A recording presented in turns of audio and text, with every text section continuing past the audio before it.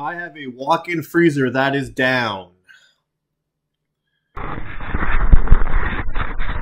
So let's take a look here. So we're at 65 degrees, so room temperature. Things completely down. So let's do our visual checks. First thing, are we calling for cooling? So I got my little indicator on there, yes. The fans are not running. Let's see if our coil is frozen. The coil is not frozen. Let's check our solenoid. Our solenoid's getting power, which is telling us we have a call for cooling. So let's jump up on the roof here and see what's going on the roof. So yeah, it's super early in the morning here. Sorry, it's going to be dark. Some of the footage is not going to be great, but so first thing I did there was a visual check. My condenser fan is running. Alright, so our condenser fan is running. So let's go look at the schematic here. First things first, let's find the load and let's work backwards. So condenser fan's running, which means I do not have to take a reading off this. So let's run this backwards. So L1 is coming off of this guy here, off of T1, which is off of L1, which is straight shotting through our circuit breaker and our terminal block and all this good stuff. And we're straight shotting to the top here. So I know this line is complete. It doesn't mean it's complete to the compressor, but it's complete to that section there. And let's go ahead and draw off our L2. So our L2 is coming off of our T3, which is coming here through the contactor, through the circuit breaker, and we're going to branch up to our L3. So far we can draw this off on the schematic, okay? So the next thing I want to check is to see if we're getting power coming out of this contactor to the compressor. So there's a couple places we can test at this point. Okay, we can come in and come right off here. Okay. Next point is the incoming of the contactor. I want to go on the outgoing of the contactor right here. Okay. So I'm going to come and test here 1 to 2, 2 to 3, 3 to 1. And the reason why I'm going to test here is because I don't have to test all these other points. Okay, we can skip all these. Now, if we don't have proper power here, yes, we're going to work backwards. But we want to work efficiently, okay? And it's super cold today and it's really dark. So I want to work as efficiently as I can and test the least amount of points that I need to. Alright, so we're going to test all three phases like I just described. We have 210 on all three phases. Next, I'm going to check for amp draw. We have 0 amps. We now have 39 amps. And 0 amp. Alright, so we confirmed now we have full power coming out of this contactor. Okay, it doesn't mean any one of these wires can't be broken. Okay, and the fact that we had 39 amps, then we went to 0 amps, it's telling me we've gone off on the compressor overload. So next I want to test right at the compressor. Let's go right there. Make sure there's no broken wires. Make sure we have proper voltage right at the compressor. Alright, so at the compressor, I have 211 volts on all three phases. L1 to L2, L2 to L3, L3 to L1. Alright, so based on that, we can finish our line here. L1 has power. L2 has power. And finally, L3 has power at the compressor. Alright, so now I want to see why we're tripping on overload. So I'm going to do an ohm test. So let's go L1 to L3. We have open line. L2 to L3. We have open line. And finally, L1 to L2. We have 30.3 ohms.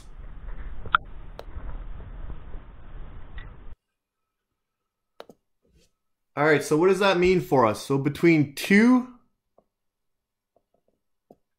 and 3 we had resistance. Okay, between 1 and 2 we were open. Okay, we never made a connection point here. Open line. Between 1 and 3 we never made a connection here. So this is open line. So what does it all have in common? This terminal right here, our T1 or L1, whatever you want to call it, this winding here is open. Alright, so I believe that L1's open, so I'm going to let it cool down. It's cooled down for about 20 minutes. I want to make sure there's refrigerant in the system. There is refrigerant in the system. So let's go ahead and test this L1 winding once again. And as you can see, we're still open line. Alright, so this compressor is only 18 months old, so I need to figure out why it blew again. Okay, so I'm going to do a 2-second acid test here, and let's see what happens. So I can't really compare it to the color charting. It's not really going to show up great here, but this test here is showing that there is no acid in the system. Alright, so the next thing I want to test is my crankcase heater. I really need to figure out why this compressor has failed. So first thing, like always, let's find the load. And let's draw the lines out. So let's start with the blue side. So this is coming right off of here. And we're going to straight shot all the way back here. And we're going to find that this one's coming right to L3. So what that means is the blue side is always hot. Now let's draw the red side out. So we're coming through here. We're coming through our normally closed auxiliary switch. So let's go locate that. So what that is it's just a little auxiliary switch or a little piggyback that's on the compressor contactor. So when the contactor is not pulled in, so it's not engaged, we get power through this switch right here. Okay? So the only way that that crankcase heater comes on is if the compressor contactor is not engaged, which means the compressor is not running. We don't want them running at the same time. Okay? So let's go complete our circuit here. And this is going to come all the way back through here. And it's going to come back to our L1.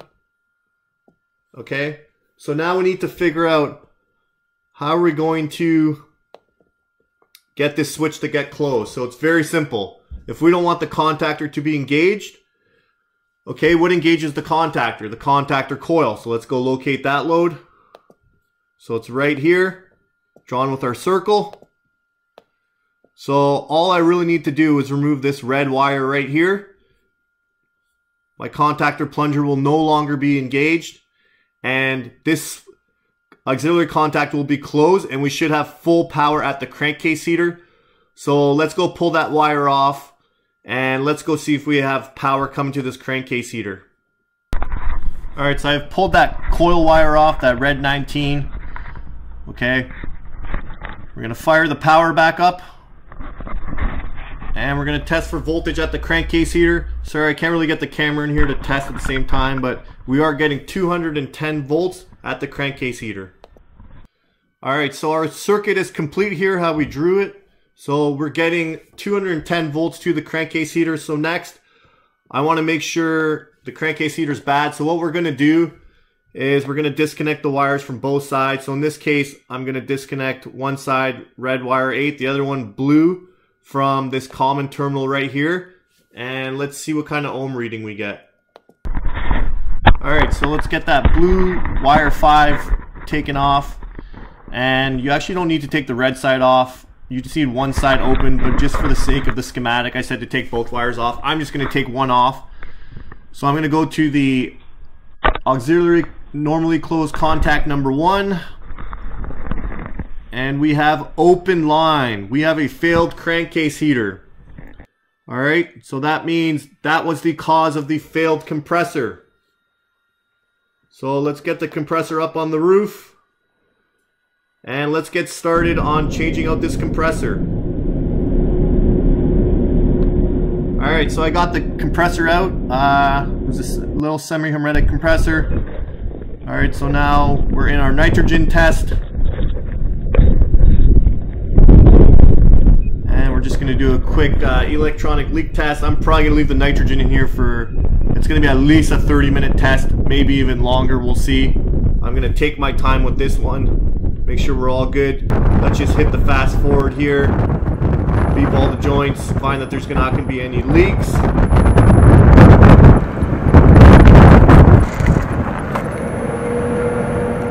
And we're all good. We are ready for our vacuum and recharge. Alright, so at this point I'm going to do a more thorough acid test. I'm actually going to test the oil inside of the compressor. I don't know how much I trust that 2-second test. It was suggested to me that I should do this, so let's just go ahead and do it. This test is like $10 extra.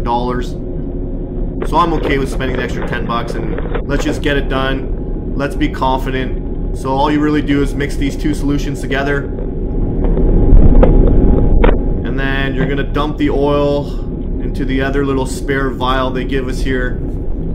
Try not to make a massive mess. I got a towel here just to make sure. It's gonna be a little funny tipping this thing over, but we'll tip it over. Fill her up. So it says to fill it right up, and then we're gonna dump it right into that other solution that we just mixed together. And based on the color, it's gonna tell us if there's any acid in the system. Not too bad there for making a mess. It did pretty decent. Thought it'd be a lot worse. Alright, so let's open this guy up. Let's dump her in and see. Moment of truth.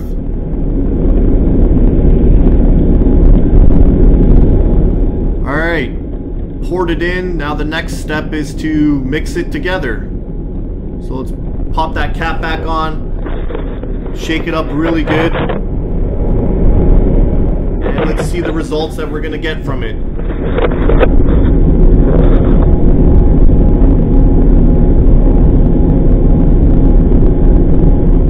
And don't remember exactly how long you have to mix it for. I don't know if it was 10 or 20 or 30 seconds. I think it was 10 or 15 seconds. Either way, I followed the instructions. And based on that, we do not have acid in the system. Alright, so now we're going to go charge the unit. So I'm just going to go into how we're going to calculate the head pressure. Obviously we have a sight glass to know where it's charged, but I want to really hammer home the point of knowing your pressures, and more importantly knowing what your saturation temperatures are. That's really the key here. So usually we do ambient plus 30. So in this case it's 2 Fahrenheit. If we add 30, we're going to get 32 Fahrenheit. And that's just way too cold. Okay, if we go to 32 Fahrenheit.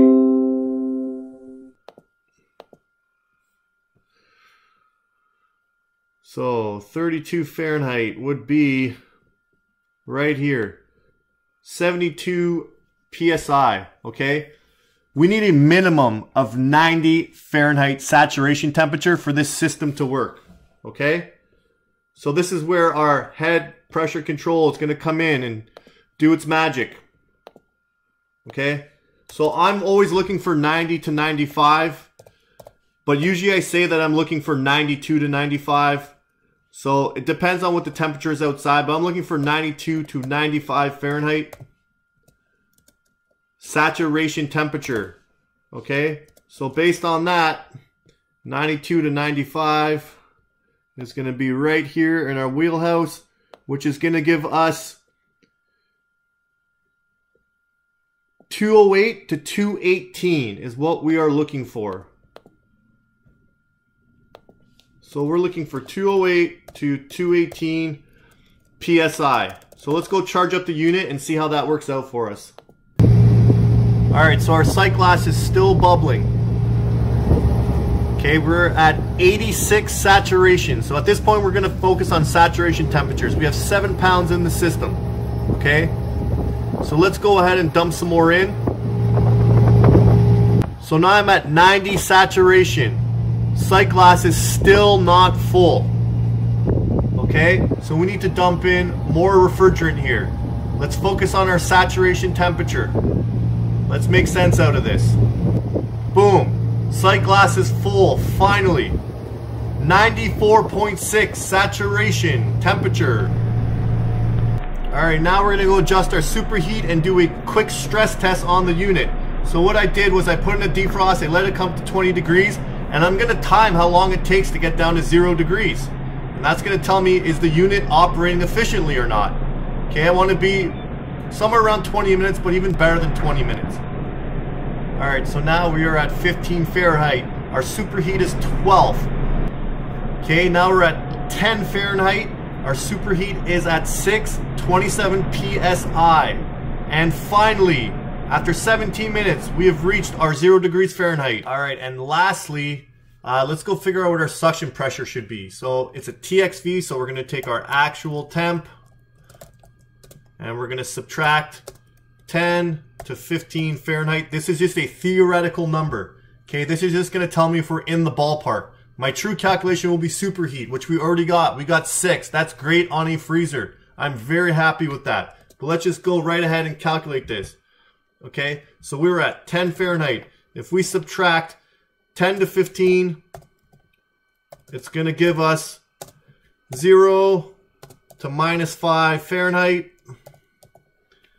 So let's go look up 0 to -5 saturation on our PT under vapor. 0 to -5 gives us 27.9 to 32.6. So 27.9, we're getting 27 Fahrenheit. So we are in the ballpark. Our suction pressure is good, but like I said, the ultimate test was the superheat. But it's good to know what your suction pressure should be for troubleshooting. So you know when you're calling for help or you're troubleshooting on your own, do I have high suction? Do I have low suction? It's very important to know this. Same thing with head pressure. Do I have high head? Do I have low head pressure? These things are super important tools when troubleshooting. So know your pressures, but more importantly, know your saturation temperatures. Okay, that's what I focus all my energy on. Temperatures, not pressures. All right, and finally, we want to make sure our crankcase heater is working. The cause of the entire issue. 0.16 amps, we are all good. All right, so on that call, blown compressor. So I had just changed that compressor 18 months ago. So it was T2 that blew last time. So obviously when I saw the winding was opening in, I started getting nervous. So that's why I went crazy on the testing. First we did the 2-second Qwikcheck acid test. And then it was suggested to me by my buddy Dave there that I met on the internet. And as I'm saying that, that sounds very creepy. Let's call him a colleague within the industry. So he suggested, hey, just test the oil. Just go get a test kit, and I did that. That tested out great, so we knew we were good on that end. And finally, we found the crankcase heater had failed. So basically, really quickly, the crankcase heater. So if that thing fails, and what happens is refrigerant will migrate back to the compressor. Now, if your compressor's been off for a while or there's long downtimes, there's a good chance of more of that refrigerant migrating back. So in this case, this is a COVID site that does not use this freezer. So that thing might not have turned on for several hours or for a day, who knows. Well, it probably came on after a defrost, but it was probably off for several hours. So that crankcase heater failed. We're at 0 Fahrenheit or lower with the wind chill. We were lower than that.